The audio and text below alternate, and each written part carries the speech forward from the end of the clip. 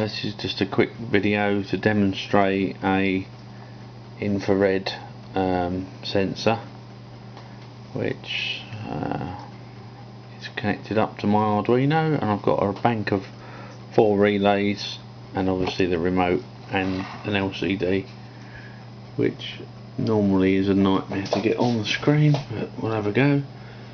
Anyway, we'll press number 1. Relay 1 is lit. I don't know if you can see that. And then we'll do 2, 3 and 4.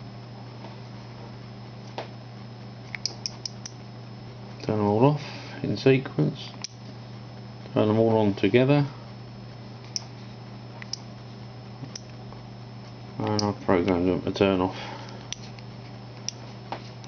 whatever sequence I want to turn them on and off. There you go. You can see that. You might be able to try and show you the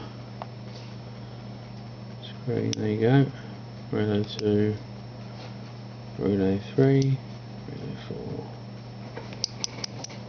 That's all off. All on.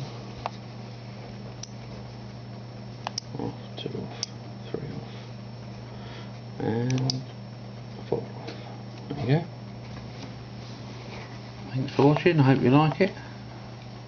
Just to say as well that the relay block is powered from my external power supply there.